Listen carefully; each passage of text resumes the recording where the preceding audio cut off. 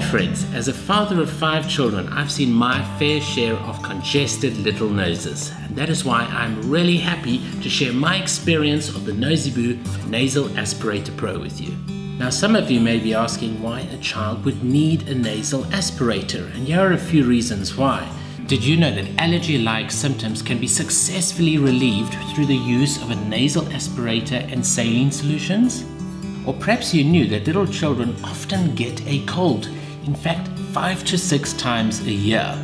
And with their inability to actually blow their nose, that mucus stagnates inside that nasal passage. And that can cause serious infection and serious illness. By using a nasal aspirator, you can clear out that mucus and avoid having to give your children medication. But did you know this, that newborns up to the age of 6 months can only really breathe through their nose? And so with a clogged nose, they find it extremely hard to breathe, sleep and eat. Like many other great products out there, this product was created out of a need. 2 engineer fathers had babies, and with sleepless nights when babies get sick, they decided to look for the best aspirator that they could find, and not a single one suited their needs. So what they did is they decided to invent one, to create one themselves, and they did a fantastic job because they have won so many awards for this incredible design. The Nosiboo Pro has been awarded the PTPA, that's the Parent Tested, Parent Approved Seal of Approval Award in 2017, with over 22,000 parents from North America giving it their stamp of approval. In 2016 they also won the German Design Award, and in 2014 Nosiboo Pro won one of the world's most prestigious product awards, the Red Dot Design Award. Now something the engineers designed, which is pretty incredible, is the Colibri head. That's what makes the Nosiboo so special.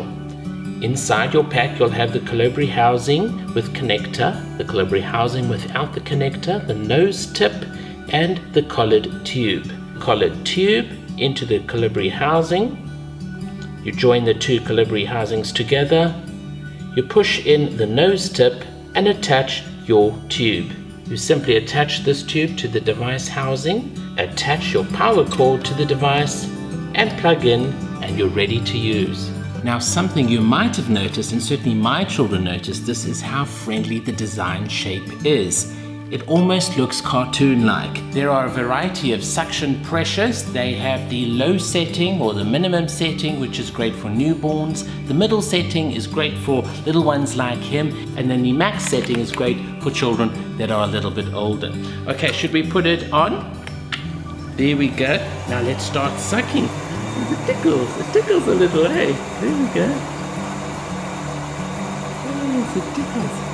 As you can see, he doesn't mind at all. In fact, he thinks it tickles. Now something I'm always surprised about is how much mucus is collected by the Colibri. We'll now take the Colibri apart and discard the mucus. Then letting it dry off before we store and make ready for next use.